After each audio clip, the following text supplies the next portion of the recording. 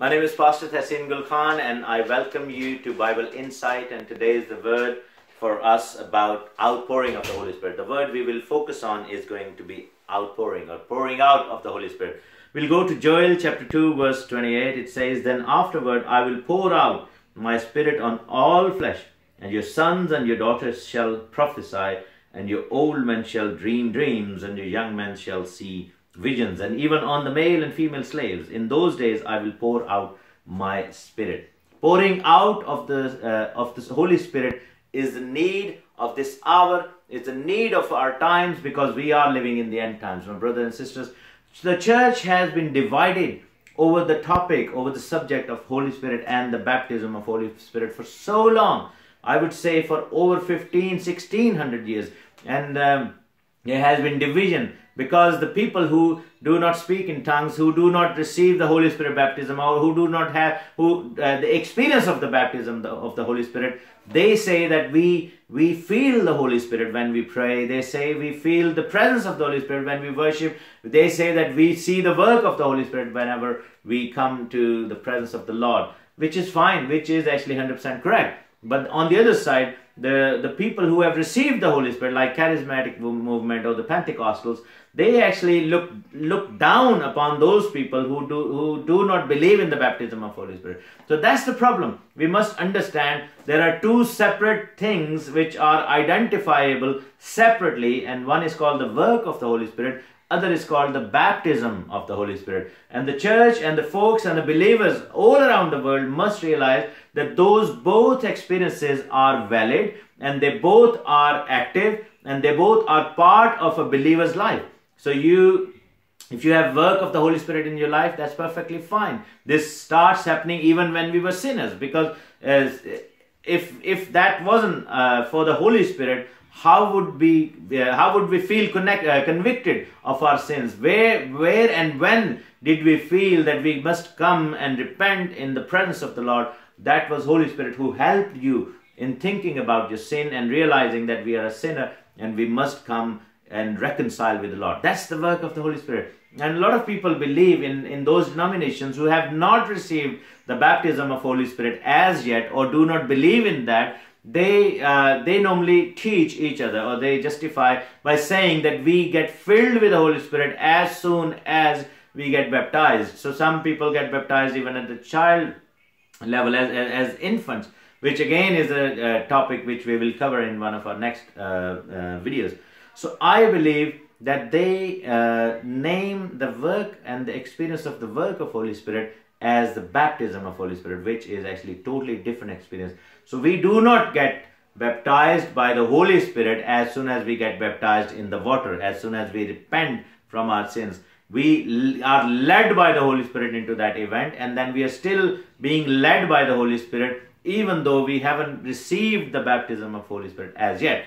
But Bible tells us in Acts chapter 8, where Philip went to Samaria, and then he got a lot of people converted, and he got them baptized into the water. There were a lot of testimonies. But then the church in Jerusalem, they had to send they had to send Peter and John to go and then pray for those people and lay hands upon those people, so they can then receive the baptism of the Holy Spirit. We must realize that if they were already baptized in the Holy Spirit at the time of the baptism in the water, why then Paul and John had to go, and why then Peter and John had to go and baptize them or pray for them, so then they can get baptized in the Holy Spirit.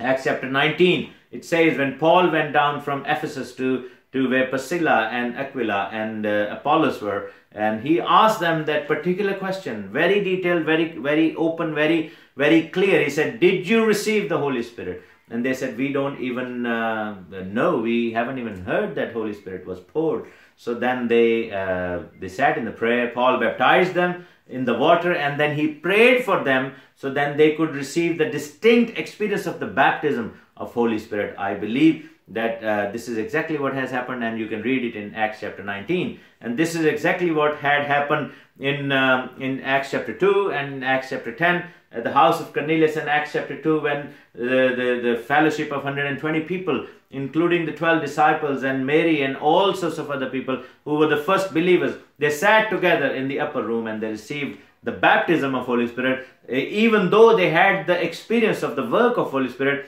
at the resurrection day when Jesus Christ rose from the dead. And the next day he turned up in the room where they were all sitting behind the closed doors.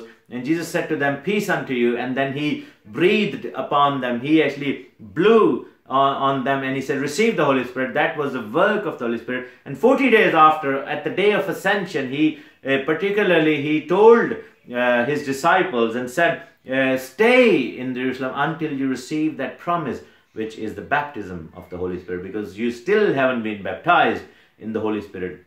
You can read about that in Acts chapter 1 and then eventually Acts chapter 2. So in the end times, the word is outpouring. In the end times, I believe as a humble servant of God that this outpouring will be way, way bigger than, it's going to be many folds bigger than the first outpouring which had happened 2,000 years ago at the day of Pentecost, when the first disciples received powerful outpouring of the Holy Spirit. And throughout the history of the church, we still see that the Holy Spirit keeps on working, and so many people, centuries and hundreds and thousands of people for centuries, they've been receiving the Holy Spirit, and they've been doing some great, amazing stuff in the kingdom of God. And I believe in the end times, God will do a final outpouring, a final rain, which will soak us from head to toe. And we must get soaked in that rain of the Holy Spirit. We must get soaked in that outpouring of the Holy Spirit. And if you are already baptized in the Holy Spirit, ask for the gifts of the Holy Spirit, ministries